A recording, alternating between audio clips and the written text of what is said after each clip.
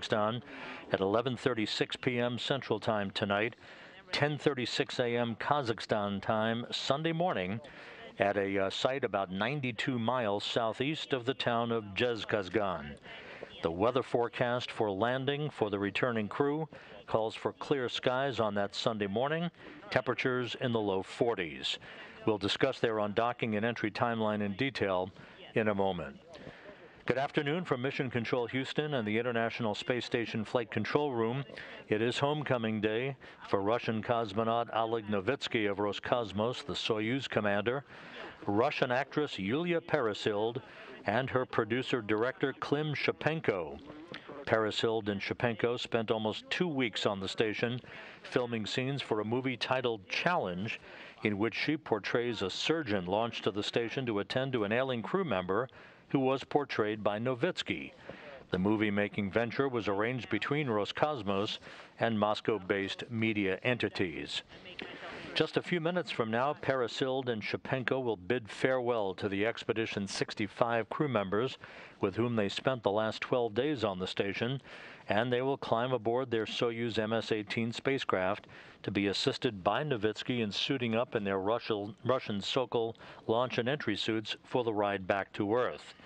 Novitskiy will join them aboard the Soyuz a short time later and will close the hatch to the vehicle around 4:45 p.m. Central Time.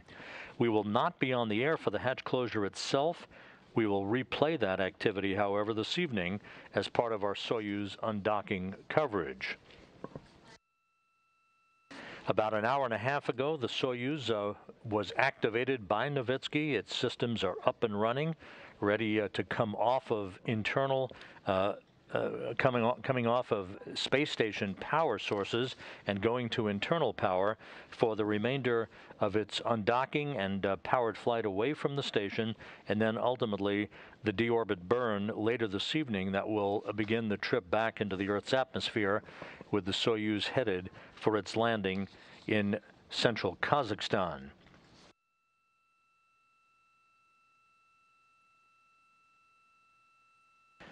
Peresild and Shipenko launched on a different vehicle, the Soyuz MS-19, back on October 5th from the Baikonur Cosmodrome in Kazakhstan with another veteran cosmonaut, Anton Shkaplerov.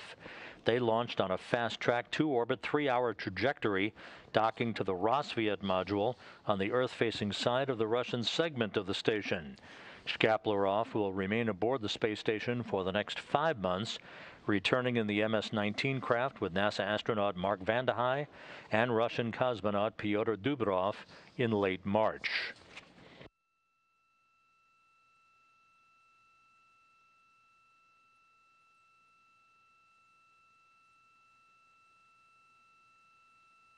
Novitskiy returns to Earth tonight, having logged 191 days in space on a mission spanning 3,056 orbits of the Earth and 80.9 million miles. When he lands, Novitskiy will have chalked up 531 days in space on his 3 missions. For the spaceflight participants, Peresild and Shipenko traveled 5.1 million miles, spanning 192 orbits of the Earth during their 12 days away from the planet. This, by the way, is the first time a Soyuz will have returned to Earth without a U.S. crew member on board since September 12, 2015, when Russian cosmonaut Gennady Padalka, European Space Agency astronaut Andy Mogensen, and Kazakh cosmonaut Aydin Aimbetov landed in their Soyuz TMA-16M spacecraft. Today's undocking and landing comes in the wake of an activity yesterday in which Russian flight controllers conducted a scheduled thruster firing test on this Soyuz MS-18 spacecraft. However, the thruster firing unexpectedly continued after the end of the test window, resulting in a temporary loss of orientation control for the International Space Station. Within 30 minutes, flight controllers regained control of the space station, obviously now in a stable configuration. The crew was never in any danger. Flight controllers continuing to evaluate data on that brief attitude excursion due to the thruster firing, NASA and Roscosmos collaborating to understand the root cause. but the Soyuz is in good shape, was declared ready to support undocking and landing this evening, and everything is in order for the departure of Novitskiy, Peresild, and Shipenko.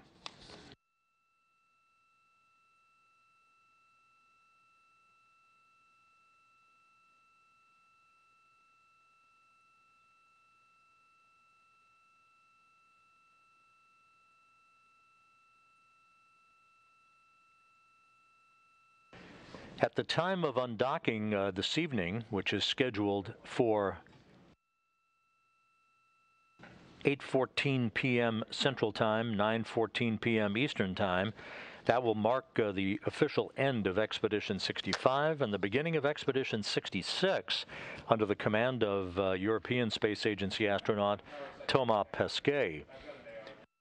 Expedition 66 in this crew portrait actually shows what will be the crew configuration after the departure of the Crew 2 crew, Pesquet, Shane Kimbrough, Megan MacArthur, and Aki Hoshide.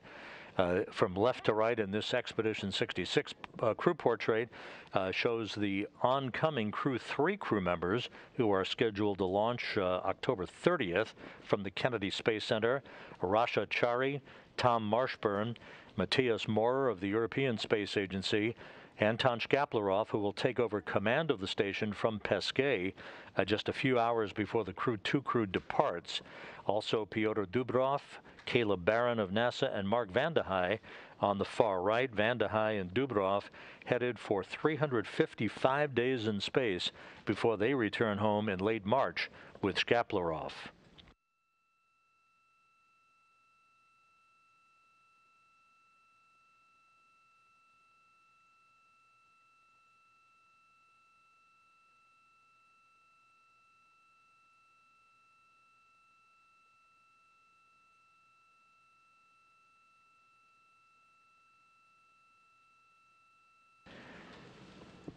At this hour, the International Space Station is flying 258 miles above the Earth, moving from southwest to northeast in an orbit inclined 51.6 degrees to either side of the equator over the Pacific Ocean, coming into an orbital sunrise over the vehicle. A good view there of the Soyuz MS-18 spacecraft, which is the ride home for Novitskiy, Peresild, and Shipenko today. This vehicle relocated a couple of weeks ago from one docking port to Naoka to open up the Naoka, the Rassvet module for the arrival of the Soyuz MS-19 that brought Shkaplerov, Peresild, and Shipenko up to the International Space Station.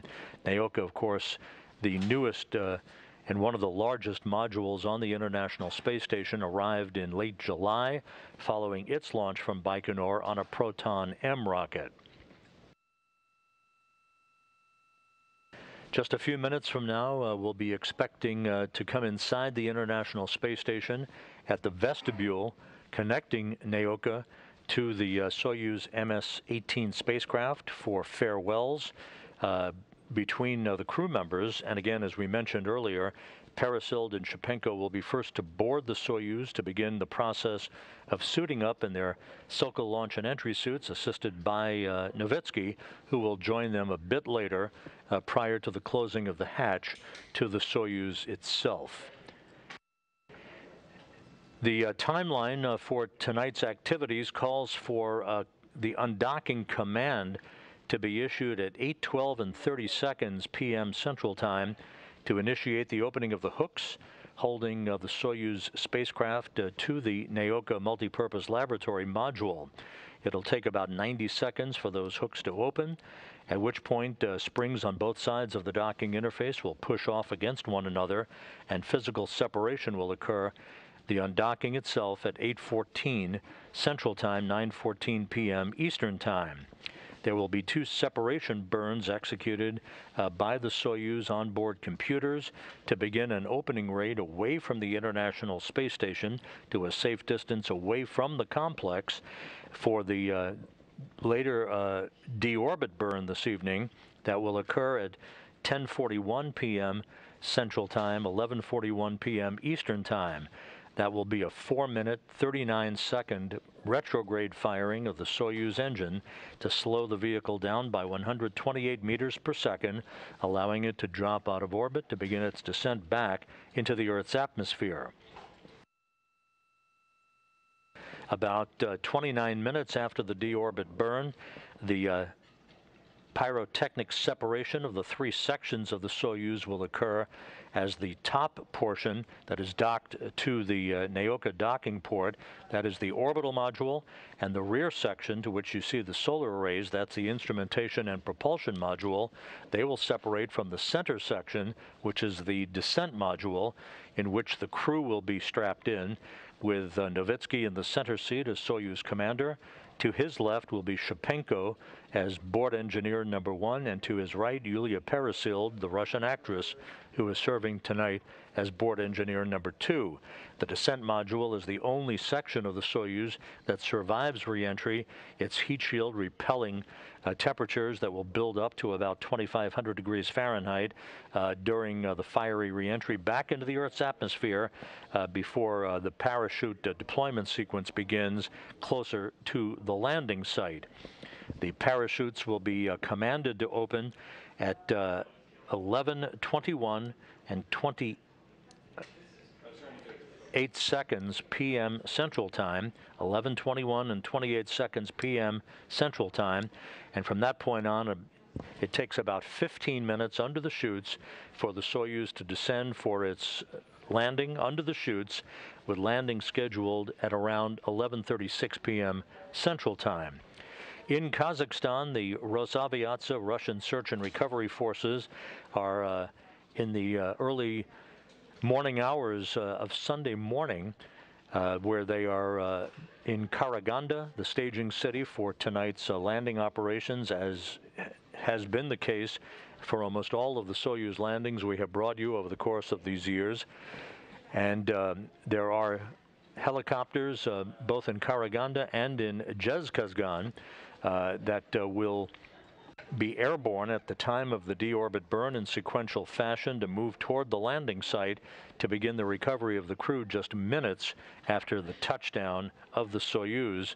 Again, the landing scheduled just before 11:36 p.m. Central Time tonight at a site 92 miles to the southeast of the town of Zhezkazgan. After the Soyuz touches down, the search and recovery forces will make their way to the spacecraft and begin the process of extracting the crew, with Novitskiy coming out of the descent module first from the center seat of the Soyuz, followed by Shipenko and Peresild. They will have a few minutes in those familiar chairs nearby the capsule to get their land legs back. Novitskiy after 191 days in space, Peresild and Shipenko after 12 days in space. They'll be brought to a nearby medical tent to get out of their Sokol launch and entry suits into more comfortable clothing, and then ultimately will be flown by Russian Mi-8 helicopters to Karaganda, Kazakhstan, where a Gagarin Cosmonaut Training Center aircraft will be standing by to take them back to their training base in Star City, Russia, outside of Moscow.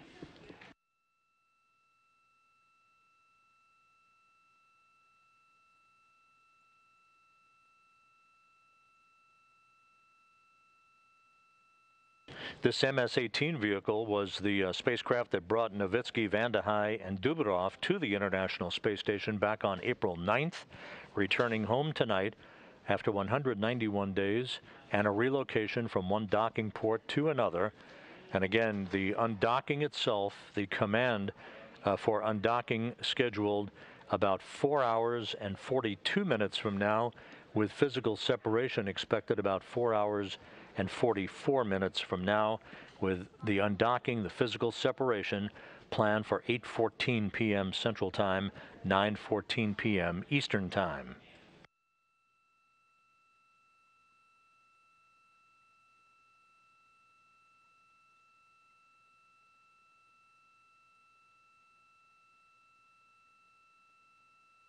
It is a busy time of vehicle movements at the International Space Station. Coming up next week, the unpiloted ISS Progress 78 cargo craft that is currently docked to the Poisk module on the space-facing side of the Russian segment of the International Space Station will undock itself at 6:42 p.m. Central Time on Wednesday evening. It will fly off to a distance of about 100 or so miles away from the station, and then will reapproach the station for a redocking on Thursday evening. That redocking to take place to this same port that the Soyuz is currently linked up to, the Naoka module.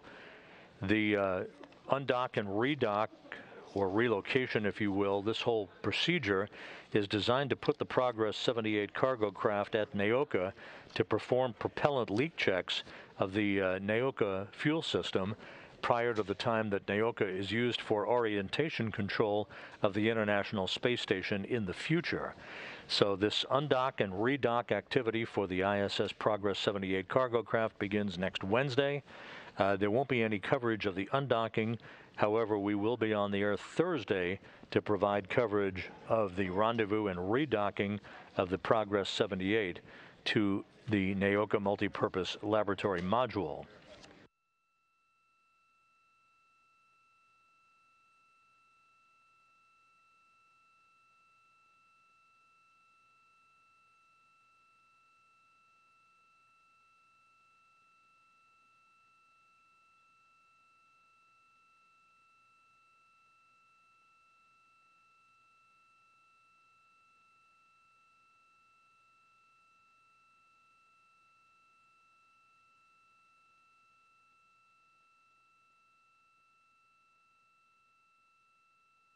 As mentioned earlier, we're just a few minutes away from receiving downlink television inside the passageway that connects Naoka to the Soyuz MS-18. That will enable us to listen in and watch farewells that will take place between the departing crew members, Novitskiy, Peresild, and Shipenko, as they say goodbye to their Expedition 65 colleagues with whom Peresild and Shipenko have spent the last 12 days with. Novitskiy, of course, wrapping up 6.5 months on board the International Space Station, and as we mentioned, after he lands later tonight or Sunday morning Kazakhstan time, he will have chalked up 531 days in space on his 3 space flights.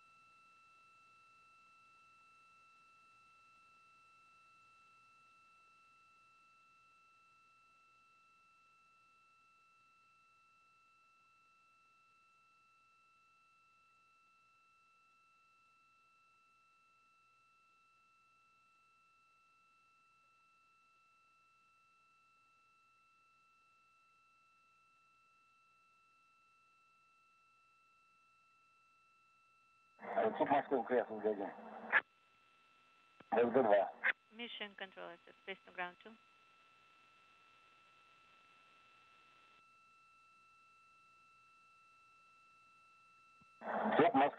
And now we are inside that passageway to the International Space Station's Naoka module. Klim Shipenko on the right, Yulia Peresild in the red jumpsuit, Pyotr Dubrov on the left.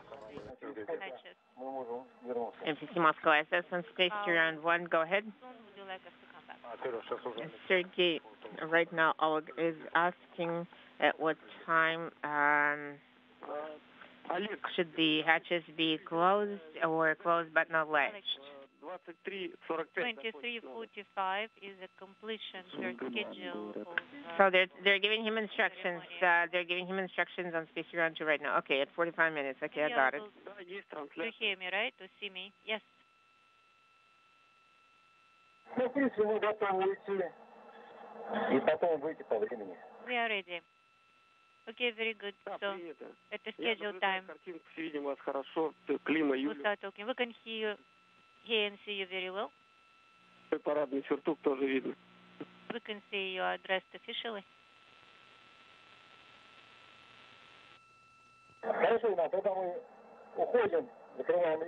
Very good.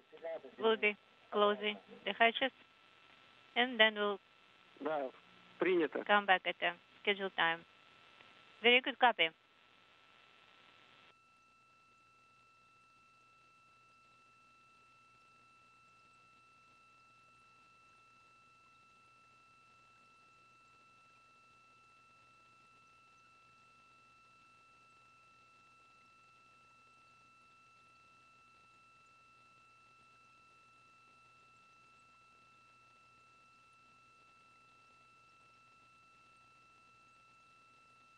Oleg Novitskiy on the right, of course, the Soyuz commander for tonight's undocking and Soyuz landing.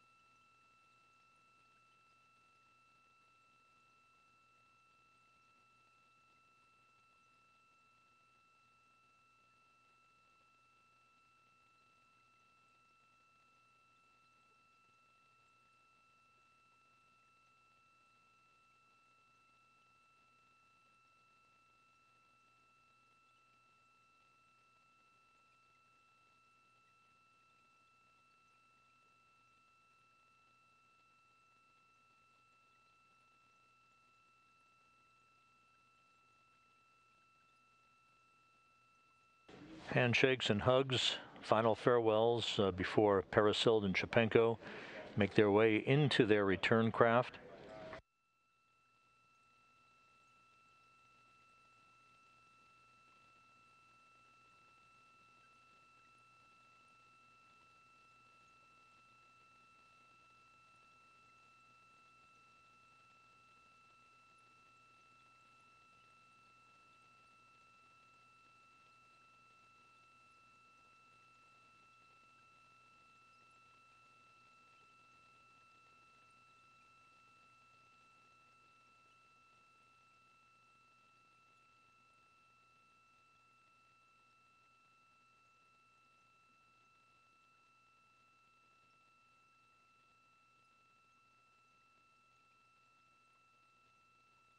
Anton Shkaplerov in the foreground. He rode uphill with Peresild and Shipenko on October 5th. Novitskiy now inside, and as we mentioned, Novitskiy will help Peresild and Shipenko suit up in their Russian Sokol launch and entry suits. He will suit up after them. The actual closing of the hatch for the final time will take place at about 4:45 p.m. Central Time this afternoon.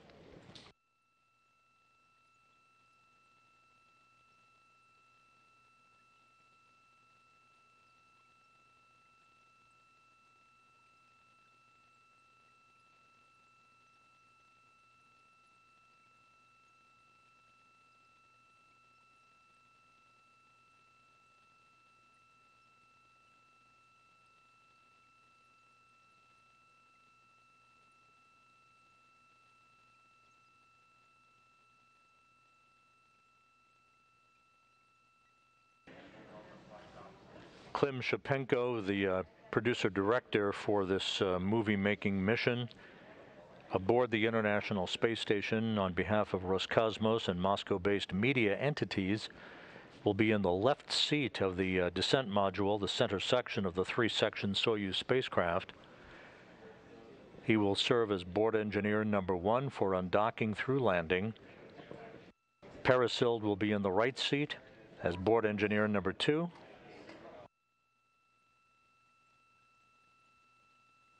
And there we are, the Soyuz hatch closed.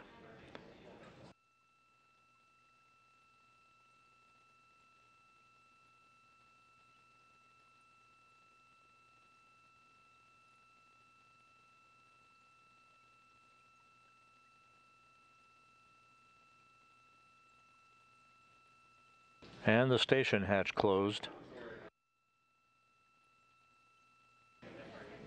3:41 p.m. Central Time. The crew deciding to close the hatches a bit earlier so that they have ample time to get suited up.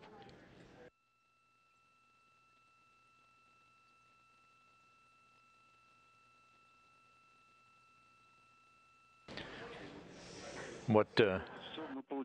Guys, we got the video. You can turn off the camera. And what we're being told is that this hatch closure is all part of the procedures for some of the scenes for the movie that was being shot on board the International Space Station.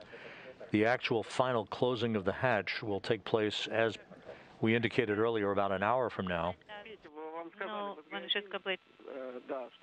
And that will seal the hatch and initiate leak checks at the docking interface between the Soyuz and Nauka. But for all intents and purposes, the hatch is closed at 3:41 p.m. Central Time, 4:41 p.m. Eastern Time. Okay, everybody says hello to you. Hello. And with that, the camera in the Nauka vestibule has been turned off, with the crews having said farewell to one another and the 3 crew members on board the Soyuz vehicle.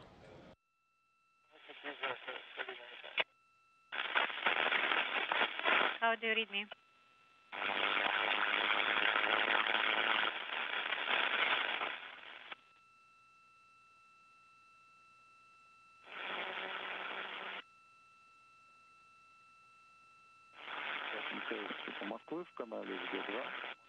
Face to ground 2. Once the leak checks are completed at the docking interface, the Soyuz will push off on docking from the Nauka module at 8:14 p.m. Central Time this evening. It will back away to a safe distance away from the International Space Station for the start of the deorbit burn, the engine firing, that will last 4 minutes and 39 seconds. That deorbit burn to be initiated at 10:41 p.m. Central Time this evening. That engine firing will slow the Soyuz down, allowing it to slip out of orbit, and will enable it to enter the Earth's atmosphere for the pyrotechnic separation of the 3 sections of the Soyuz at 11:10 p.m. Central Time this evening. Only that center section, the descent module, in which the crew will be strapped into their respective seats, will survive the heat of re-entry. They'll move into a plasma regime in which temperatures will build up to about 2,500 degrees. The Soyuz setting its sights on the landing site for the command to open up the parachutes that will begin their final descent towards the landing site southeast of Zhezkazgan, Kazakhstan. Landing is scheduled at 11:36 p.m. Central Time, 12:36 a.m. Eastern Time, 10:36 a.m. Kazakhstan time on Sunday morning. Right before touchdown, braking rockets on the Soyuz will fire to cushion the final impact at the landing site, and the Soyuz will be home. Once the Soyuz is down, the search and recovery forces of Rosaviatsia will have an opportunity to